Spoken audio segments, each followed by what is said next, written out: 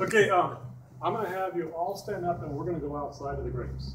So we're going to start from there.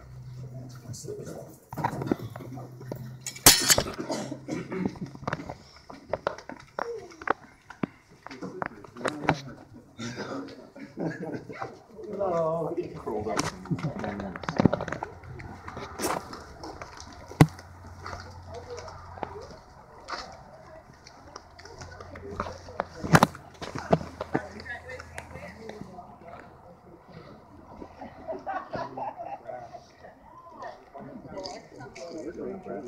Oh my God.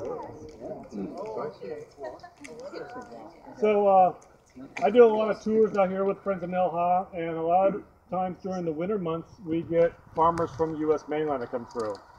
And the first thing I ask the farmers is, are you fearful or do you fear climate change? Do you fear drought? And raise your hand. And most of them raise their hand. And I go ahead and say, well, I don't raise my hand because I do not fear drought. I do not fear global climate change. In fact, I may be the only business around that actually embraces it. What's going on here is I have 5 wine vines that were planted in 1997 down at the Natural Energy Lab, all the way down by the ocean. They were brought in as stock, and we put them on the cold ag patent technology, and I'm going to go into that. The cold ag patent technology has 2 things going for it. One, it's producing an endless spring environment, and what I mean by endless spring is what happens in temperate climates is that during the summertime the air temperature is hot and the soils are relatively warm. Okay. Come autumn or fall, the air temperatures start to drop, but the soils are still warm. They lag behind because soil is a good insulator. Okay? Come wintertime, the air temperature is cold and the soils are relatively close to being the same temperature cold. Okay? So there's very little thermal differential between the root zone and the leaf zone of the plant. Okay? Come spring, however, the soils are still cold, but the air is warming up very fast because you get a logarithmic growth of this daylight cycle. Okay? Hence, in Alaska and northern climates, you get this rapid growth. You get spring bloom. Okay? I'm able to create that spring bloom here in the tropics 365 days a year, and the capacity to turn it on and off when I want to. Okay? Most of the biological thinking of plant physiology thinks of dormancy as a time period when the plant is basically loses all its leaves and it goes into a hibernation state. Okay? Usually that's during the wintertime. There's no thermal differential between the root and the leaf in the wintertime. Same thing in the summertime, there's not much differential between the root and the leaf. But come spring, when you have that differential, in nature, of about 5 to 10 degrees, you get this rapid growth, okay? And rapid flowering, okay? Things flower very fast in springtime. These vines were pruned back all the way down to the second node about 3.5 weeks ago.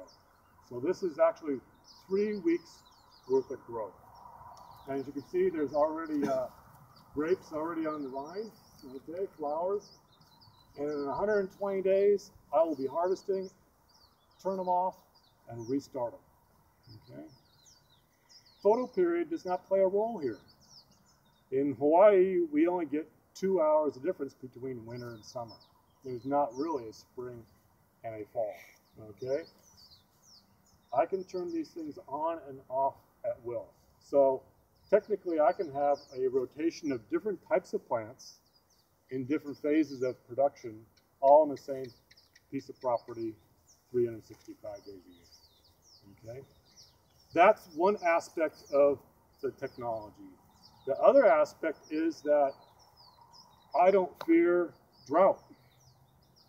And what I mean by drought is that we have to wait for it to rain. I'm actually making it rain. Now, if you saw it, it's actually dripping water as we speak. okay? I'm actually condensing water out of the atmosphere. In the tropics, the relative humidity is very high, 50, 60%, okay, relatively on the average. That corresponds to being about 6 milliliters of water for every cubic meter of air. That's a lot of water. And so what we do now is run cold water through the soil to create the cold spring-like condition, but then also that same soil comes above it and gives it drip-wise irrigation 24/7. And actually it's not 24/7. This place actually shuts its water off at 7 o'clock at night, so it actually goes dry.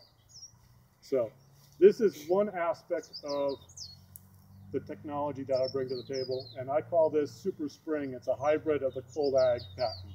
And I'll go back and start from the beginning. But I wanted to bring you all out here to see this prior to it getting dark and have an idea of what I am talking about. So if you want, you can feel this. This is cold. It's just like a cold glass of water. Water comes in and water goes out.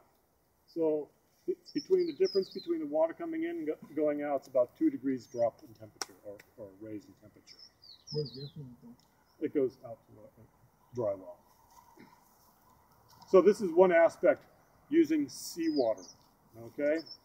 Originally, all the technology that we developed here was related to a deep ocean water pipe. My next move commercially is actually to get off the pipe. And so if you want, we all go back inside and I'll start the talk. There's no effluent per se, is there? It's just the same stuff going out. Right, I'm not touching it. You're not touching it. No. So what goes out could go to aquaculture.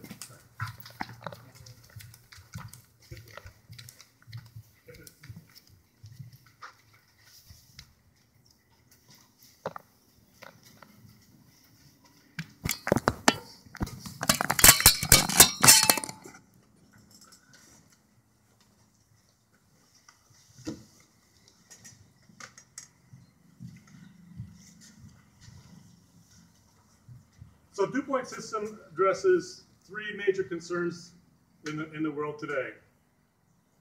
Energy is one. That's what OTEC is looking at. Solar farms are looking at solving some of the energy problems, but food and water are also very critical in that whole equation. And they're all interrelated. So if I told you I can produce agricultural crops out in the desert with no water, only using the sunlight, climate change did not affect me. In fact, I embrace climate change because as global warming increases, humidity level in the world increases. That means there's more water to capture in the atmosphere. I can produce more crops than anybody else per year in a rotational basis. I can conserve soil. In fact, we've demonstrated we can actually manufacture soil using this technology by bringing together organics, microbes, moisture, and volcanic minerals. We can actually, over a period of time, and we've documented this, that we can actually produce healthy soils. If you left that soil, same soil out without being cool or moist, it would basically turn to dust and blow away in the wind. So the moisture content and the microbes and having the capacity to have a cool soil supports the microbes in the soil and actually helps create soil in the long term. We can also go ahead and take a desert area that has no production capability, basically either through a lack of water or a lack of soil or a number of other things. Maybe there's salt in the water, brine water. They don't even have access to fresh water like, say, the New Mexico desert.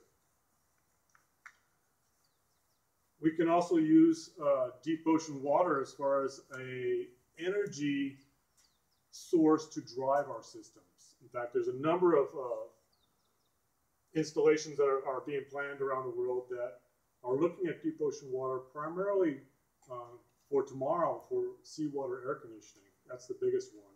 And then in the future generations is OTEC, which might be mostly offshore like what is pictured here, okay? But for land-based operations, seawater air conditioning is a big one. Seawater air conditioning can go ahead and reduce the amount of energy required in cooling by 90% using deep ocean water. That's a big one, okay? In the tropics, the most expensive thing to do is to cool something down. Deep ocean water is a great resource for that. So you can see that they're pumping in seawater. They have an OTEC plant here making fresh water. They also have the ag already in that corporation, and then they have a heat exchanger here for seawater air conditioning. So the technology that Dewpoint system has, it's written into a lot of business plans that are being developed around the world for coastal developments. Another thing that we're looking at is how to get off the deep ocean water pipe in expanding the applications to diversify agriculture here in the state, and that's looking at solar thermal energy. Solar thermal energy has had a little hit recently. The big power plants in California, I've noticed the big solar cells they have out in the Mojave Desert, the largest solar plants in the world. Well, environmentalists have been hitting them recently because apparently migratory birds don't like to fly through heavy rays of solar radiation and have knocked out quite a few birds in their migratory paths. So they've been getting a lot of bad PR lately on mega scale solar plants for generating electricity. One of the biggest problems over here, and Dean can probably contest to that, is that in solar thermal energy production for electricity, you're taking a liquid and superheating it to basically create steam and run a traditional generation system of electricity. That has a lot of moving parts and has a lot of, I don't know, you got to go ahead and have solar thermal backup storage. Okay, so to be 24/7 reliable, you got to have a sizable storage capacity for an operation like that. For coupling this technology to Dewpoint Systems technology, it's a little different. The soil in the ground that we're creating is cold, and soil is a good insulator. So in essence, I don't need to have 24/7 cold. I only need 12/7 cold. During the nighttime, the soil doesn't lose a lot of, or gain a lot of heat. It's actually getting cooler. It stays cool because radiation is the other way around at night. So the whole system that we've developed is now that we can actually couple with solar thermal and get away from the battery 24/7 energy production mode of solar thermal, and actually now go into production of just creating cold during the daytime hours. Okay, and the way you generate cold through solar thermal is with an absorption chiller. An absorption chiller takes all of you are old enough to understand propane stove or propane refrigerators. Okay, you light the pilot light and the refrigerator gets cold. Same technology has been used for hundreds of years. Has now been refined enough that opens up an opportunity for our technology to get off the deep ocean pipeline and now go into, say, a desert climate and actually do it. As OTEC comes on board, we can also use the residual energy that OTEC is not using.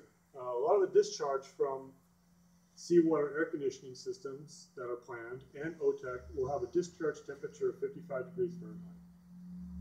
That's well within the range of capturing moisture from the air. And another thing that our technology allows is, again, back to the remote capacity to take and utilize land that's non-productive, okay, especially in remote areas like Hawaii, where we have to actually import all the food that we bring. Well, I'd say not all, but 80% of the food that's consumed in the state is actually imported. So I kind of alluded to out there by the grapes, the two areas that the technology is based on. And it's based on one I call biothermal energy.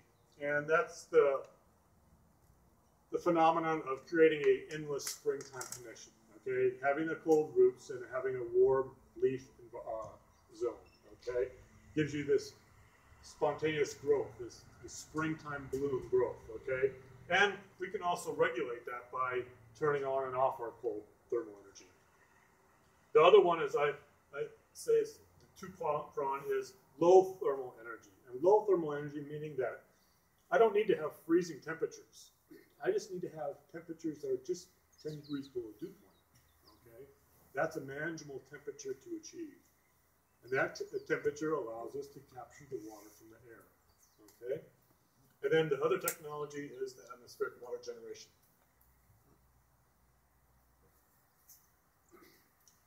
So here's a graph from Honolulu with the average dew point temperature. Does everybody know what dew point temperature means? It's based on several things. It's based on atmospheric pressure, which here we're at sea level, so it's pretty much a constant, okay? It changes if you go up in elevation.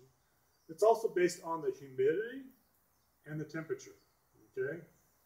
It's based on dry bulb and wet bulb temperatures, okay? If the air temperature is, say, 75 degrees and the humidity is at 75 degrees, you'll have a dew point temperature very close to 75 degrees. That's called saturation, okay? So right here in Hawaii, typically our temperatures run about 12 degrees above the humidity level. So if it's 80 degrees outside, it's about, 68 degrees, 68% humidity, okay? Dew point will be roughly around that temperature, okay? So you can see that the high range is all the way up into the upper 70s. In fact, here in September, it was probably 74 degrees dew point temperature. That's pretty muggy. It's pretty sticky outside. And the low temperatures are around 59 or so. Some of them get down to 55. So when I was saying 55 degrees is all I need, really that's about all I need. Okay. At 59, we're 4 degrees below dew point. That's probably right in the middle of the afternoon. Here's a graph on humidity. And granted, our technology can't work everywhere, like in a really, really dry climate of a desert, inland desert, okay? But a lot of places in the world have humidity levels that are quite high, okay? Here we can see in Hawaii, it ranges from 90 to 79% humidity. So that allows us the opportunity to take advantage of atmospheric water generation.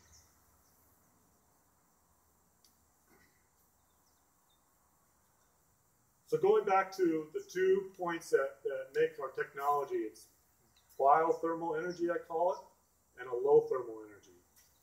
And so one of the technologies that, well, one of the things that we do in reducing our costs of implementing our technology is that we use cheap materials and off-the-shelf materials. And this was pounded in my head by Dr. Craven. Don't think metallic, okay? Think plastics. Plastics, you think, oh, do not have a good heat exchanging capacity, okay? I'm not worried about that because in the equation of heat exchange, T for time, I don't care about time. It can take me 2 days to get the thing cold. I don't care. But once it's cold, soil is a good insulator. Okay, it stays cold very easily. And here you can see the temperature gauge is at 52 degrees.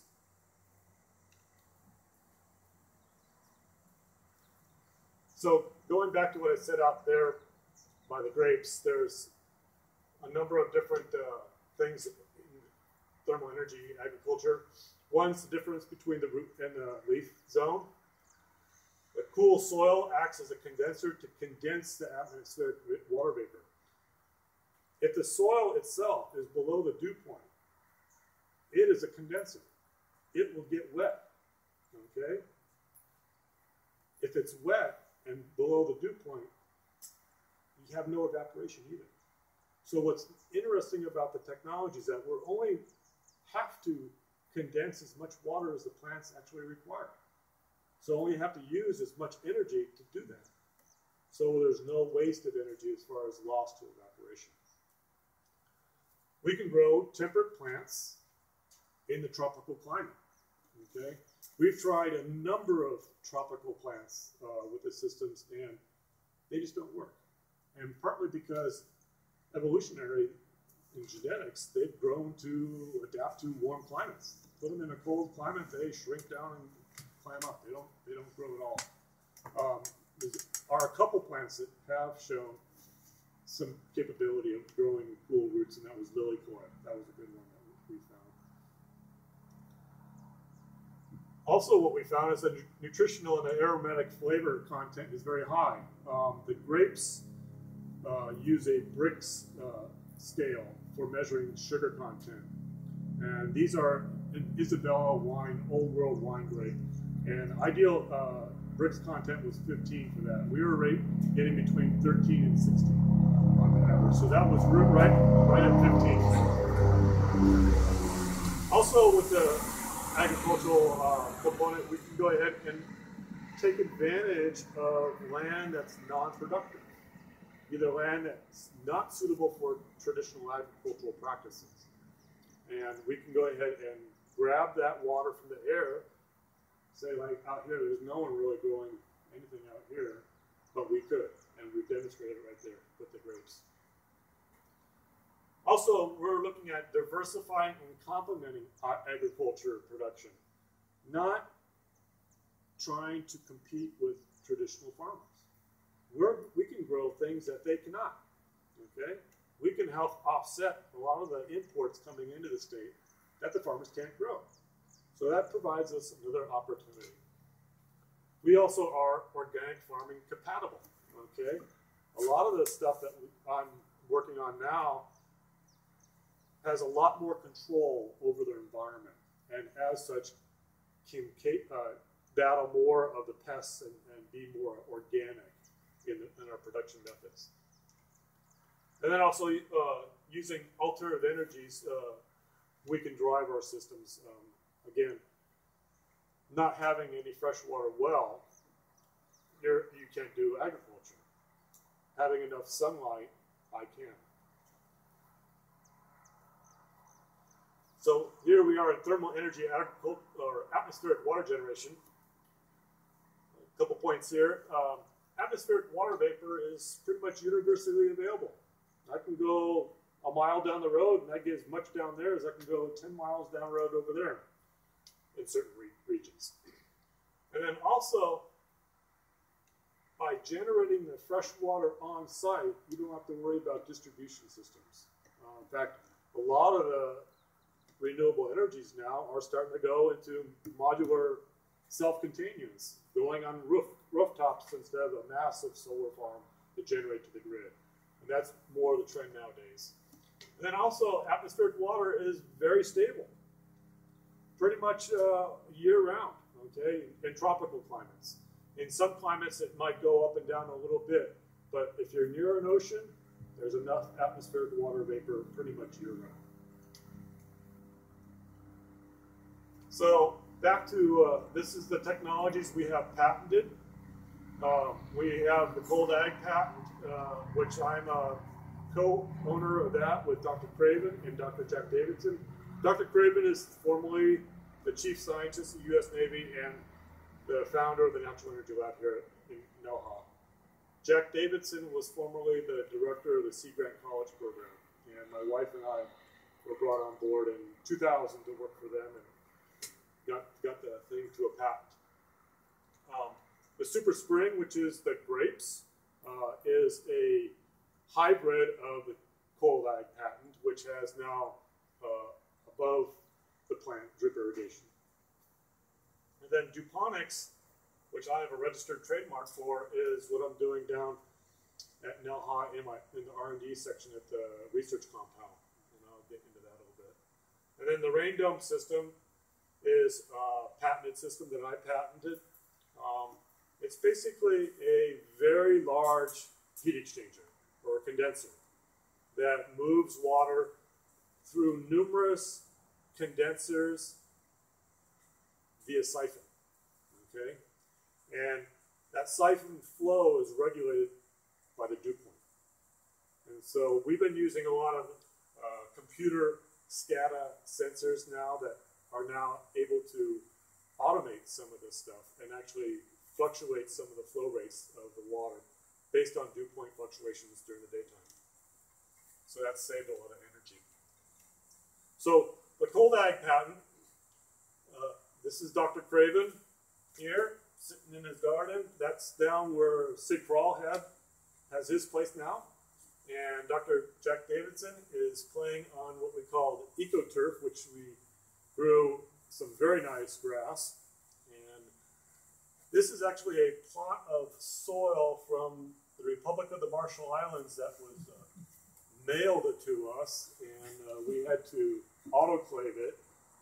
And then we rejuvenated it by putting it on top of the cold ag system and planted crops. And the president of Marshall Islands at the time, Kese Note, and his cabinet came out and blessed their soil and ate from their plot of land. So that was really nice. And this is Dr. Craven again. Under some cabbage. As you can see, the cabbage grow like they were in Alaska, but here we are in Hawaii. The Super Spraying Ag is, again, a hybrid of the cold ag technology, which I've developed, and looking at trying to expand that here, possibly working with the solar plant over here and doing a closed loop system with an absorption chiller. So you can see that the grapes are nice. By changing the soil climate, I actually force them to ripen. And so that's a unique thing about the grapes.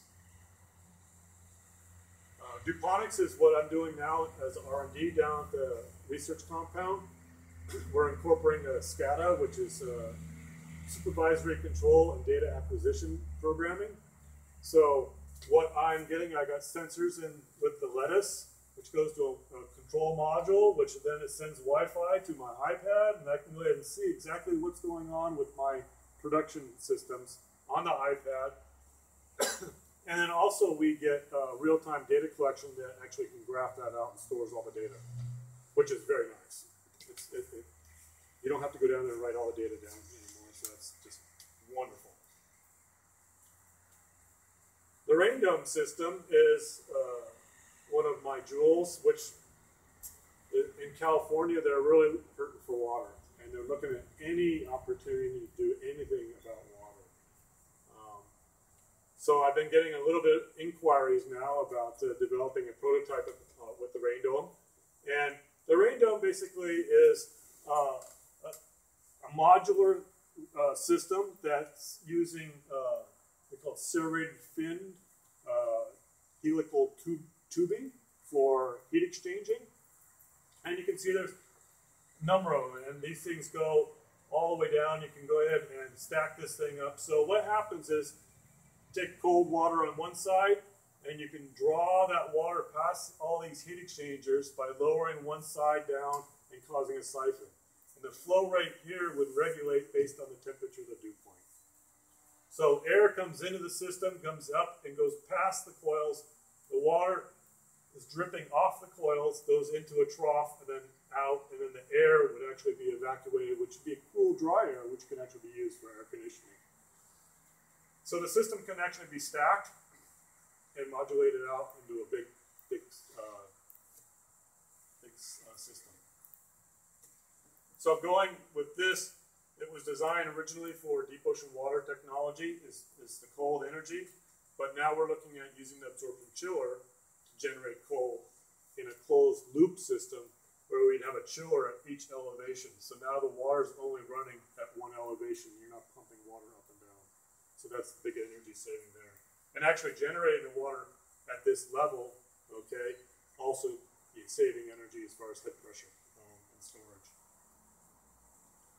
So where am I with my technology today? The cold ag, it's patented. We beta tested and small prototype tested here at NELHA for 20 years.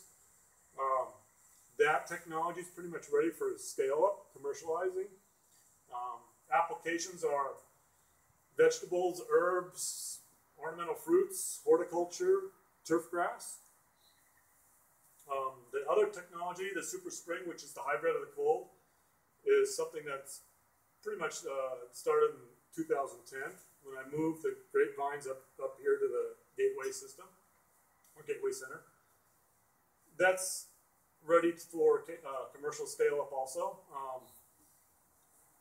I want to go ahead and try other types of grapes, and wine grapes is what Dr. Davidson and Dr. Craven initially started because they wanted to have the fruits and the liberty of their pursuits. Okay, but to make wine is a whole nother commercial venture, and I'm not willing to go there. I'll drink wine off of a bottle from someone else, but table grapes is a big one. Table grapes are high in antioxidants and are another item that this state imports a lot of, and a lot of the restaurants wanted to have locally grown grapes as garnish on their salads and stuff like that. Another one was currants. I was told by the chefs on this coast that currants for making sauces are a big thing. The Dewpoint is a registered trademark. I'm currently applying for a patent on that one. I've been testing that now for 2 years here at NELHA. It's ready for prototype scale up, okay? Not ready commercialized just yet. The applications are basically fast turnaround crops. I'm planning on growing crops that hydroponic guys cannot grow, okay? So soil-based crops. The technology is a little different than the cold ag technology. The Dewpoint is modular approach. It's more tabletop like hydroponics. Okay, I'm only chilling the amount of soil that the plant requires.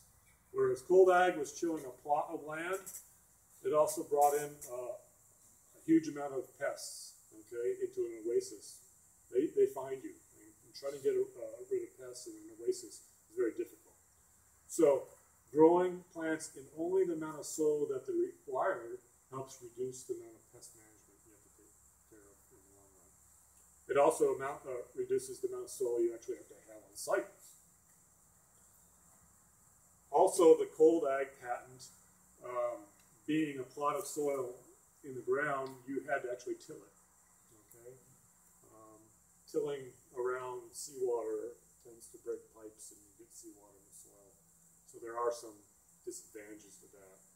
Growing in smaller containers allows you to not till the soil, but actually recycle the soil between each crop. Okay, and recycle it into a viticulture or a worm culture type of environment to rejuvenize the soil and then bring it back to grow. And that also breaks the pest cycle also. And then the rain dome system is patented. Individual components have been tested, but not a scalable effort has been tested at this point in time. Again, California is very interested in doing some of that work.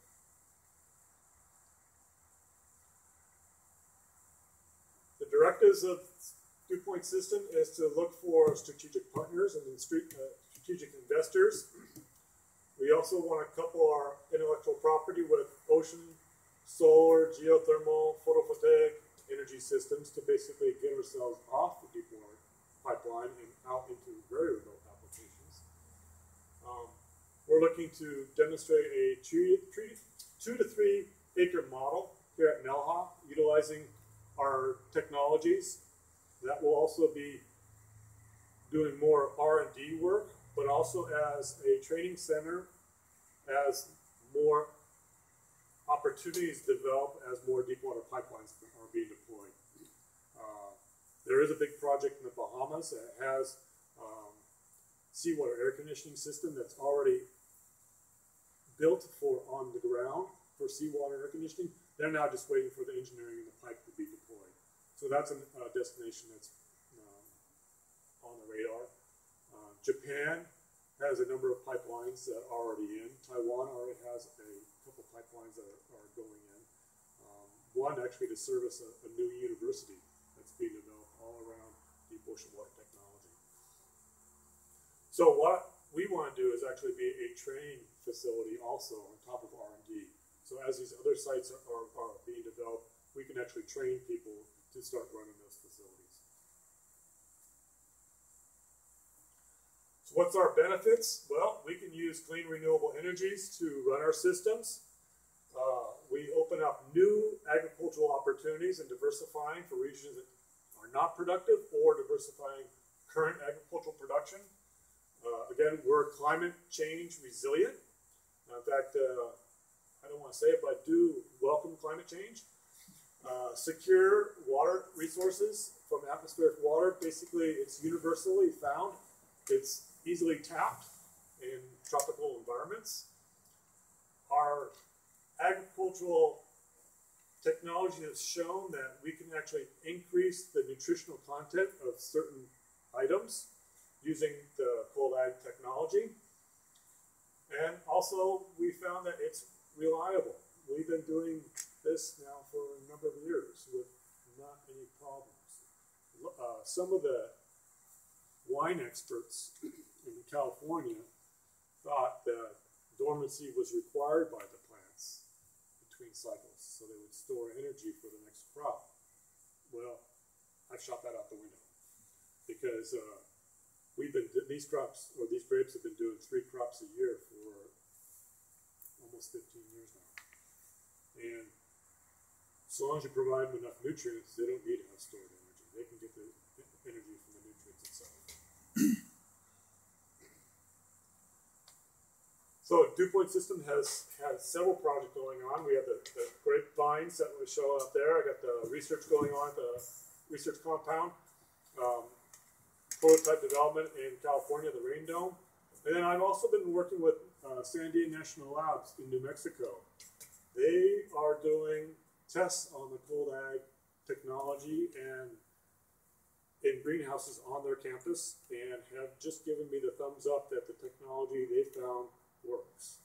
And that's a big endorsement by Sandia National Labs. In fact, they're going to go to phase 2 research next year on this, and it'll be published in their journal. I've also done some consulting work in Taiwan and other places in the world, and like I say, countries that are smaller than the U.S., their timeline for the last drop of oil is shorter than ours.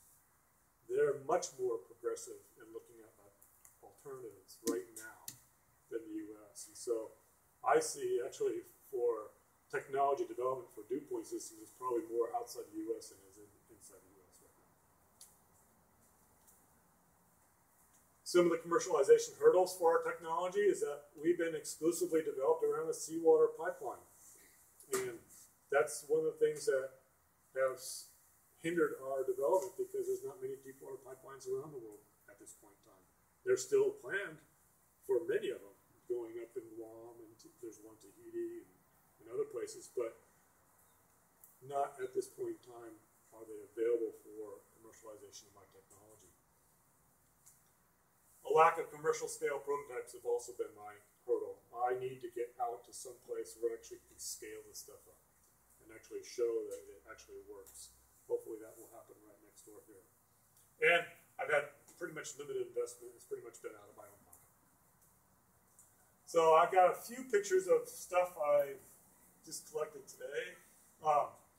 Some radishes that we were growing down at the R&D center down in NELHA. A little picture of how Dewpoint might look on a model scale. 3 crops a year. This is what it looked like just 3 weeks ago. You can see that they're all the way down the ground. That's 120 days of growth. The sugar content is very high, so I think we can compete on that level. Having an endless springtime, we've actually been able to grow flowers year-round. Endless spring. So possibly seed manufacturers might be interested in doing this because they can produce seed stock all year round. And here's my son. Actually, here's my daughter. So you can see I've been around here for a while here at NELHA. My son is this tall. And just some carrots. We were able to grow carrots. There's not many people who grow carrots in the state of Hawaii. Turf grass is another one that we did.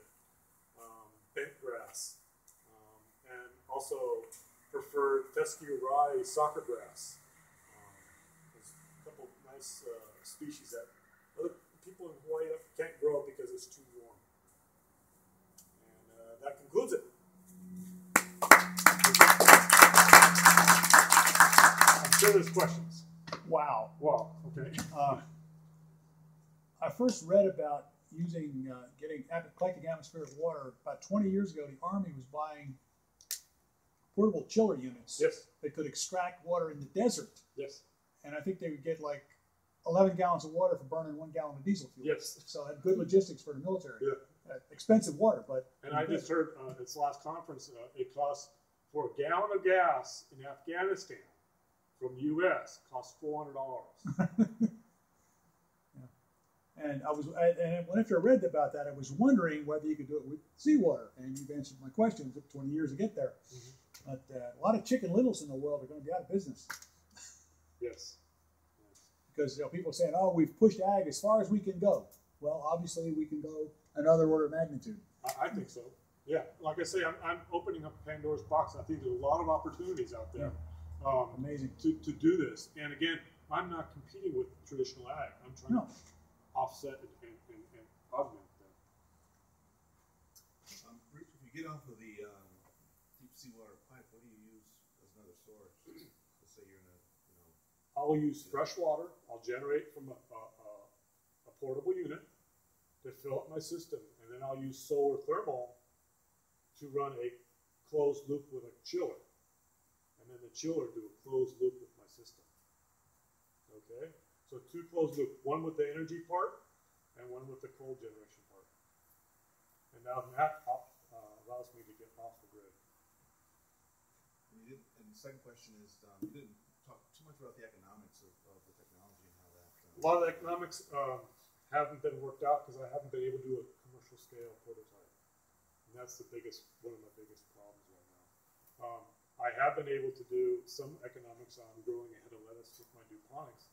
And it comes out to be about 7 cents a head. So that's pretty good. Yeah. So.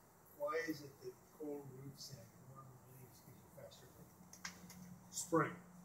It comes back down to the photosynthesis cycle in ATP and ADP.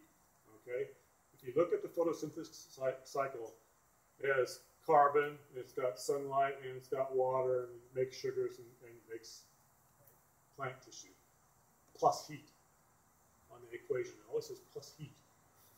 Okay? If you can take heat away, you can actually drive that equation further to the right. It allows the plants to offset that heat stress. And by not having heat stress, now able to grow fast. But you get cold temperatures down the roots, so the photosynthesis up in the leaves. That's correct. Okay. The other aspect is what Sandia Lab just came out. I'm going to say it right here first, is that Sandia Lab has done it on a micro level and finding out what's going on at the root zone. Water, if it's colder, is denser and heavier. However, capillary action supersedes that at a microscopic level. The plants are actually able to close their roots from being cooler and get better capillary action to bring up nutrients. That's what they've come up with. So that works in hand. If I'm saying I'm trying to speed up the equation from one end to the other, moving the heat and allowing photosynthesis to go faster, I also have to provide the nutrients for that to happen faster. So it's that action plus what Sandia came up with. It's theoretical, or people They actually measured it. They were able to measure it. And they're going to come out with it in Journal of Plant Physiology next year.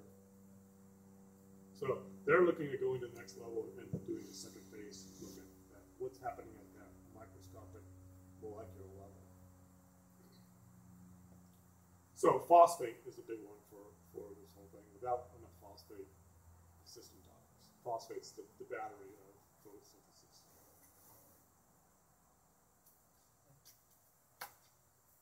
Any other questions? Yep.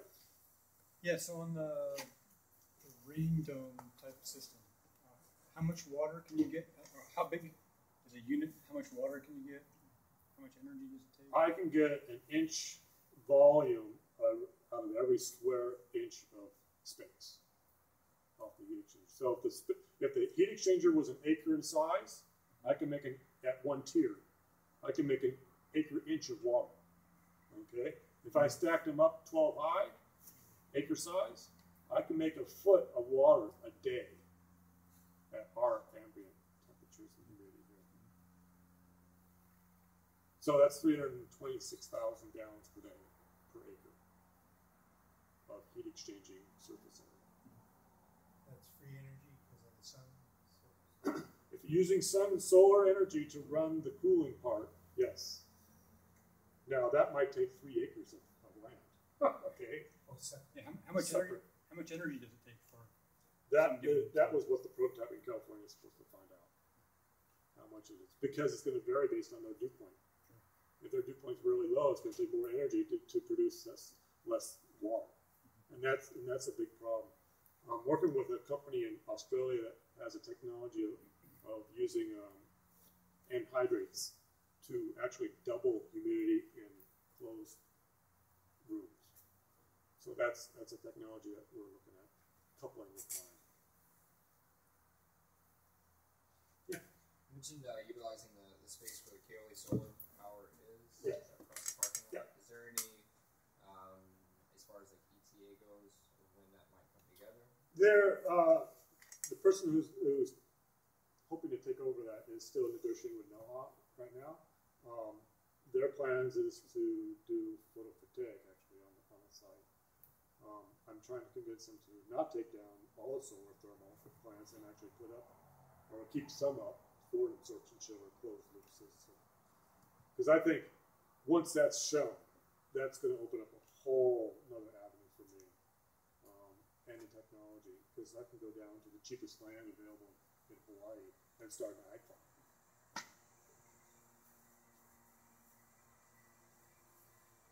I believe you said there's 6 milliliters of water per cubic meter of atmosphere. Yeah, roughly. At 60% humidity. Yeah, roughly. Yeah. So it's about 10 milliliters at 100. If it was 100%. Yeah, if it's actually. Okay. Yeah. I've been trying to find that number for 10 years. Yeah. And the closest I came up with it was half that. So. Yeah. But that means that there's gallons of water in the air just above this table.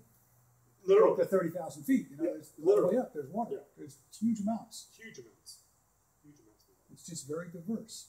Yeah, and the higher the dew point temperature, the less energy it takes to get it. Okay. Hence, dew point systems. Amazing. It's really amazing. Thank you. Any other questions? All right. All right. Thank Rich Thank again. you very much. Please stick around, have some drinks and some poo-poos and conversation. I'd like to recruit you to